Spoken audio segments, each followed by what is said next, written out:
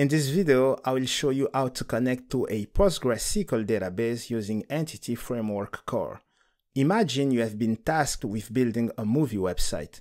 You have picked ASP.NET MVC as your web framework and PostgreSQL as your database. This tutorial will walk you through the steps you need to get the website connected to the database. Let's get into it. In the .NET ecosystem, the go-to tool you need to use to access a relational database is Entity Framework Core. Entity Framework Core can access many different databases thanks to plugins library called database providers. As long as there is a provider for a given database, you will be able to access it with Entity Framework Core. Of course, there is a provider for PostgreSQL. We will use it later. If you want to follow along, make sure you have Visual Studio with the web development workload. You will also need an instance of PostgreSQL. To manage your database, you will need pgadmin, which is installed at the same time as the database. Let's start by creating the website. In Visual Studio, create a new project, select the ASP.NET MVC template, then click on the Next button. In the Next dialog window, you can give a name to your project, then click on the Next button. In this dialog, you can select the .NET version. I'm using .NET 6. I don't need HTTPS, so I uncheck the checkbox Configure for HTTPS. Then, click on the Create button to generate the project. To make sure the project was generated correctly, let's execute it. As you can see, we have a running website. To connect to your database, you will need a connection string. The file appsettings.json is a good place for that. Add a new key. Make sure it is named connection strings. Then add a key. In my case, I name it moviesdb. This key will allow retrieving the connection string from the code. In the value, you specify the connection string to your database. The minimum pieces of information are the server, the database, the port, the user ID, and the password. The user ID and the password were set during the installation of the server. The other parameters can be found in the properties of the database. Now that we have a web application, we are going to create a data access layer to interact with the database. Let's create a new project. This time, select the class library template. Give a name to your project. I name it moviesapp.data. Select the framework version, then create the project. Let's get rid of this class generated during the creation of the project. This project will be used by the web application. From the web app, add a project reference to the data project. We talked earlier about Entity Framework Core database providers. It's time to install the provider for PostgreSQL. Head to NuGet Package Manager UI and search for npgsql.entityframeworkcore.postgresql.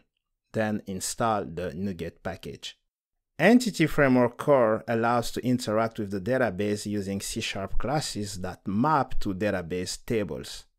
These classes are what we call a model. Our model will have two entities, a movie and an actor. Let's create them. Add a new class, name it movie.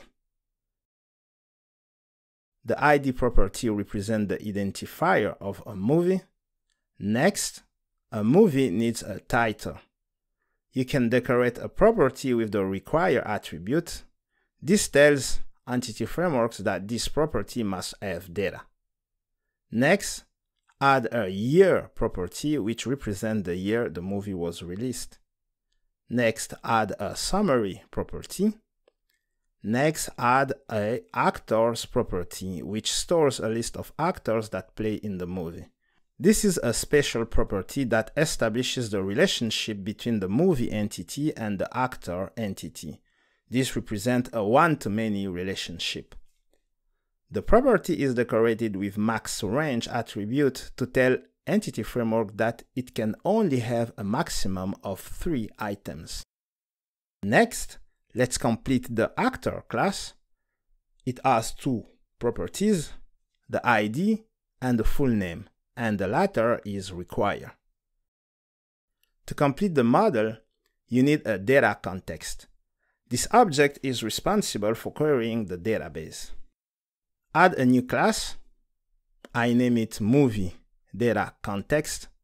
A data context is simply a class that inherits from the DBContext class.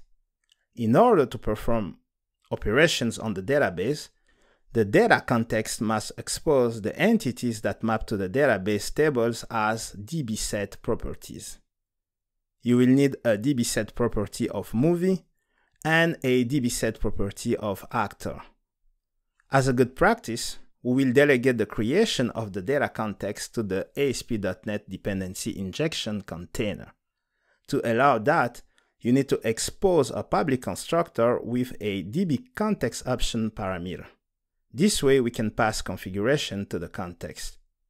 To complete the data context, we want to make sure that the columns of identifier increment themselves.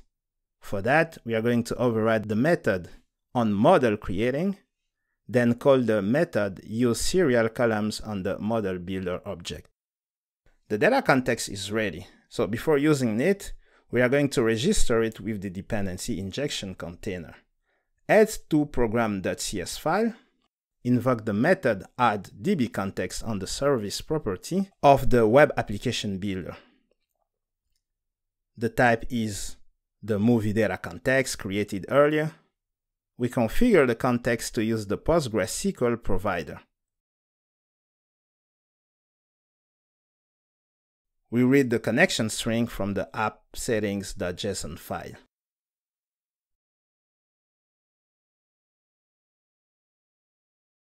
The model is ready. At this point, there's still no database. We will create the database based on our model. So this approach is called code first.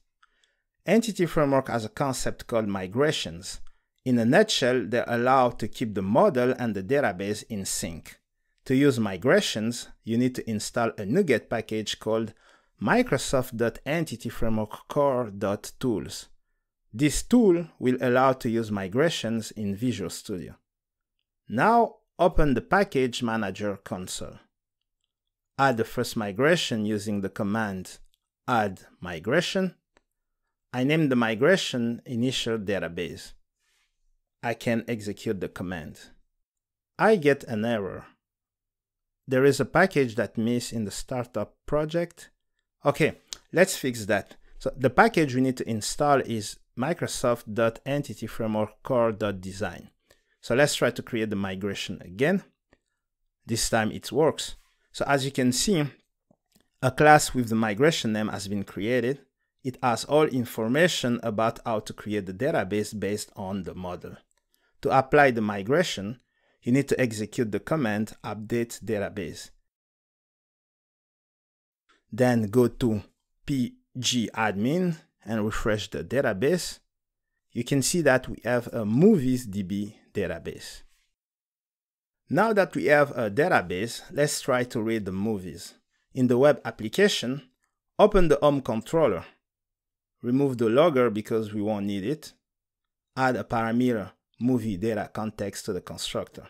This way, an instance of the data context will be injected at the runtime. When the home page is displayed, the index method is executed first, which makes it a good candidate to load movies. The dbSet property movies will query all the movies. You need the extension method include to tell Entity Framework to load related data, in this case, actors data. Once we have a list of movies, we can pass it to the view so it can be displayed. While this query is correct, it's not a good idea to return entities to the view, because the exposed properties lack ID, which are not used and can be sensitive. Also, you may need to format some data before showing them. A good practice is to use a view model. Create a folder named View Models, then add a new class named Movie View Model. This class will encapsulate data needed for the view. Add a title property, a year property, a summary property, and finally a actors property. Let's go back to the controller and update the query. Instead of returning a list of movie entities, you want to make a link projection and return a list of movie view model.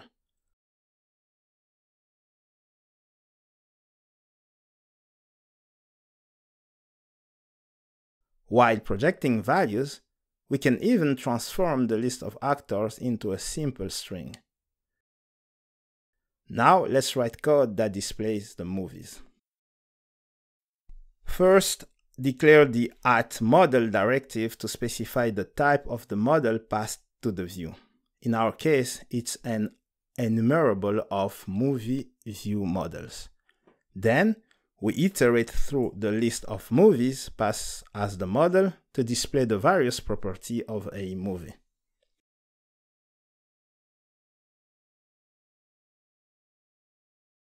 Let's run the application. There is nothing on the screen. This is normal because the database is empty.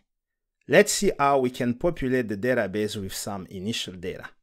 The simplest way is to insert data using the data context before the application logic begins execution. Create a new class, name it dataSeeder. The class must be static. Add a method named seed. Add a parameter that indicates that this is an extension method that extends the iHost interface.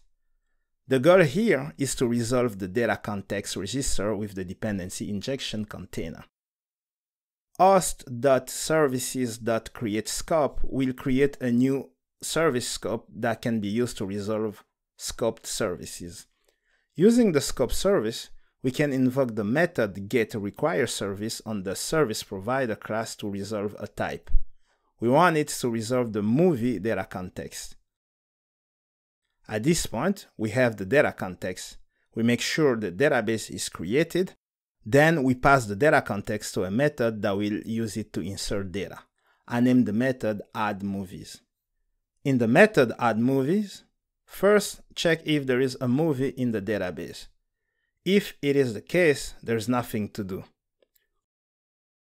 Otherwise, create a new movie and add it to the data context.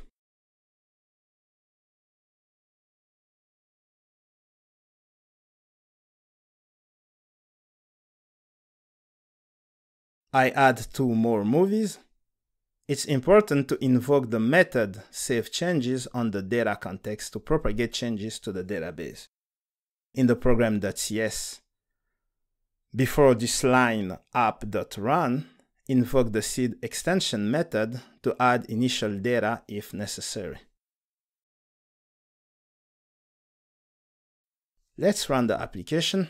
You can see that we hit the breakpoint in the method addMovies because the movie table is empty. Let's continue. Voila! We have our movies on the screen. Let's check into the database. If I display the movie table content, you can see the 3 movies created during the data seeding. This tutorial ends here. I hope you enjoy it. Make sure to like and subscribe to the channel for more tutorials. Thanks for watching. See you in the next video.